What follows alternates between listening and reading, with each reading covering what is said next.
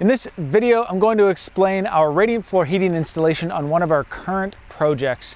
If you want to know more about radiant in-floor heating, you can check out this previous video that we did earlier this year. I'm Casey Gray, the founder of The Conscious Builder, and on this channel, we help you build and live more consciously.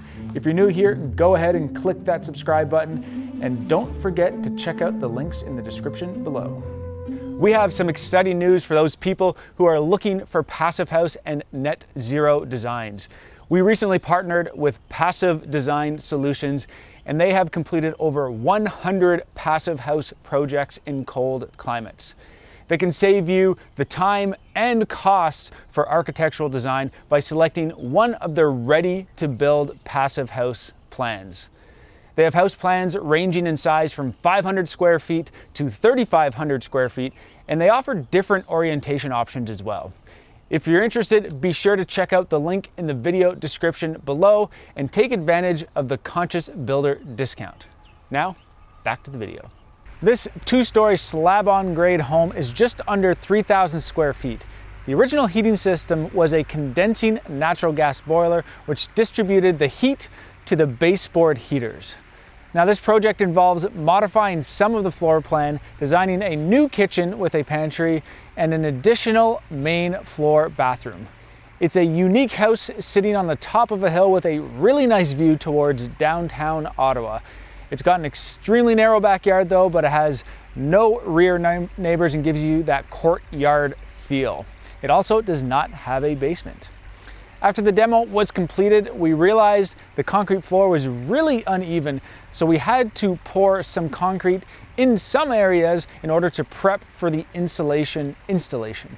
In this case, we used 6mm poly, but 10mm is more common in the basement where radon is a concern or where there's a possibility of it being punctured. The team cut seams in the 6mm for the stud walls so we could continue our air barrier and sealed it with Proclima's Compego tape. We used 2 layers of 4-inch expanded polystyrene, EPS for short, on top of the poly, which gave us a total of R24, and we cut strips for the interior walls and a strip to wrap around the exterior walls to eliminate thermal bridging.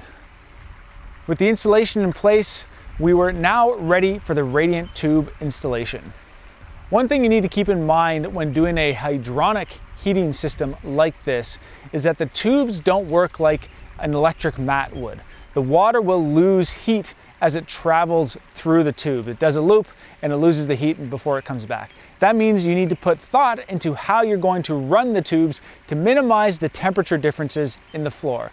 The floor will obviously be warm everywhere, but some areas may be cooler than others.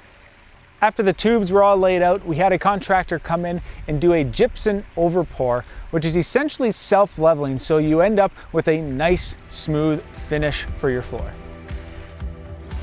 Glad you tuned in until the end. If you missed last week's video on climate resilience with solar panels, you can watch it here.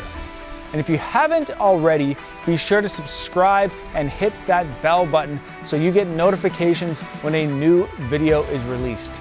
Be sure to check out the links in the video description below, as well as take advantage of all of the opportunities we have, like discounts on Mazuma Go if you're a business owner, discounts on passive house designs, and also at the Conscious Builder Academy. Until next time, I'm Casey Gray, and remember to live consciously.